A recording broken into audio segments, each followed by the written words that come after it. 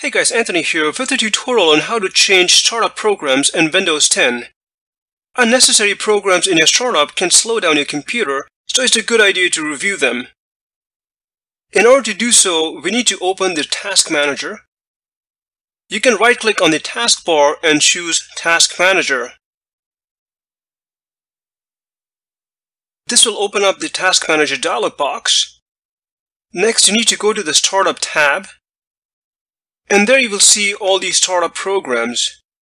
In my case, I want to disable the Skype program. To do so, I need to click the Disable button at the bottom, and it will disable Skype at startup. You will have to restart your computer for this change to take effect. But that's pretty much it. Well, hope you found this tutorial useful.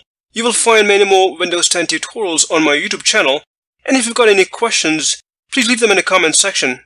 Thanks for watching.